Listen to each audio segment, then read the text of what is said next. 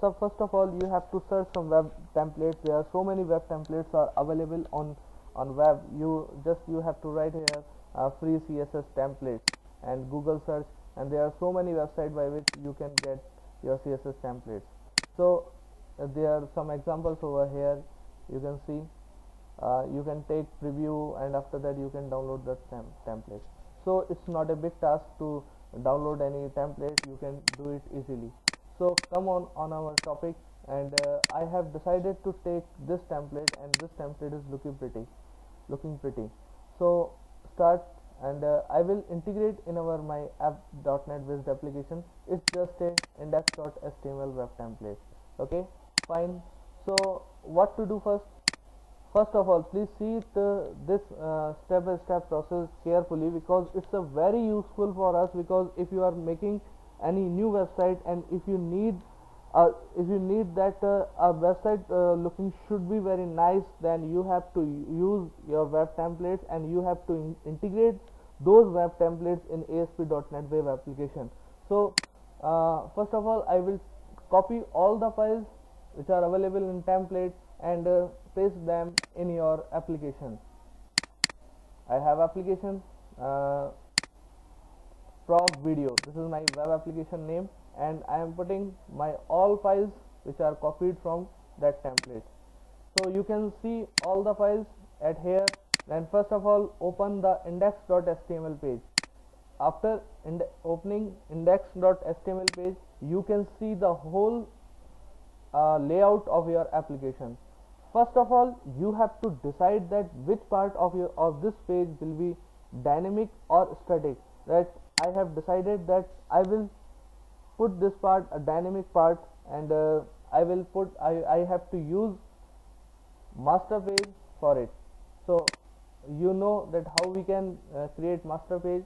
Just you have to select a master page template from add items, and you can give this master page name main.master. Okay, then press add. We know that content placeholder is a dynamic part in master page, and we have two content placeholders. We will discuss content placeholders working, and the main working of this content placeholder in head tag in later videos. So first of all, open index.html file, copy this all data from here, like this whole data in table. So I copied from body. I'm taking it, sorry, we will copy it later. Main.master. I don't need this div. Just place all the copied data over here, and this body tag properties, margin 0, width, everything, copy it and put in your body tag. Here is my body tag. Okay, so now you have to see that what is available in your head tag.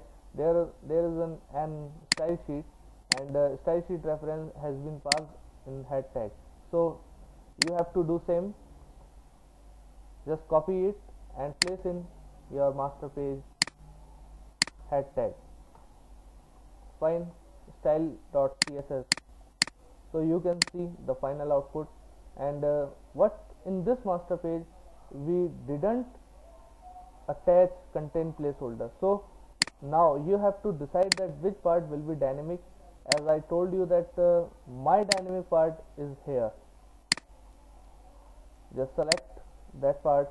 You have selected this part, or this part, or this part. I decided that this part should be dynamic part, so I will select the content of this tag, select tag content, and I will make them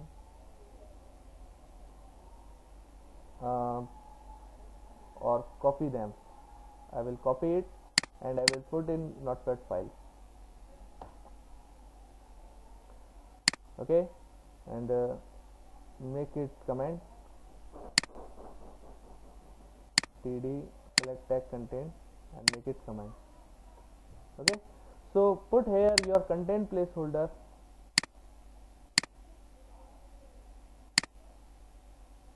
which you have deleted previously, so your dynamic part will come here.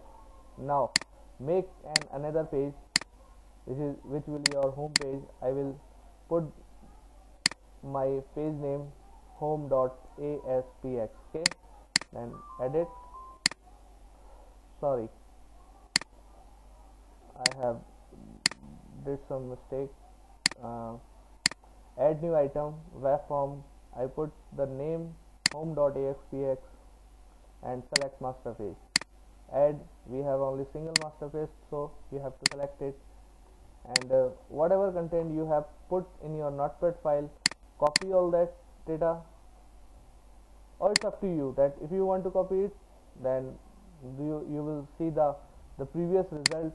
What if you don't want, then there is no need to put this, and you can add your own data. Like I will put here my content placeholder data. Okay, you can see the results.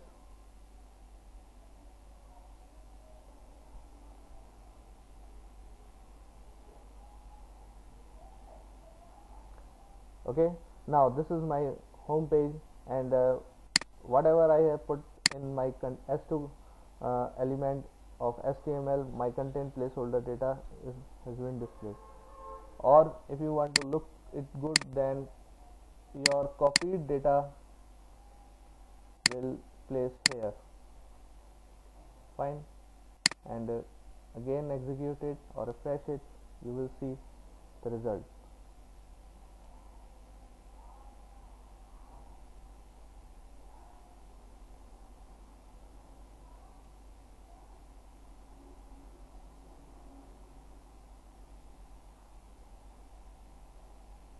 Okay, so thanks for watching this video.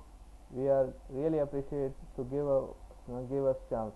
So if you need this video source code, then you can directly visit our website, or you can send and request on our email info@websoftcreation.com.